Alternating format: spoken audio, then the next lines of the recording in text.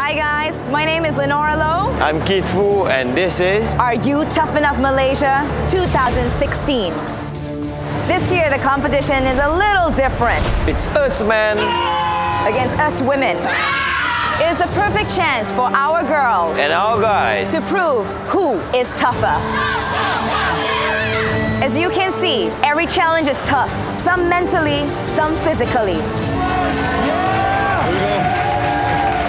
Are You Tough Enough is a TV program that is not only about physical strength, but about mental strength.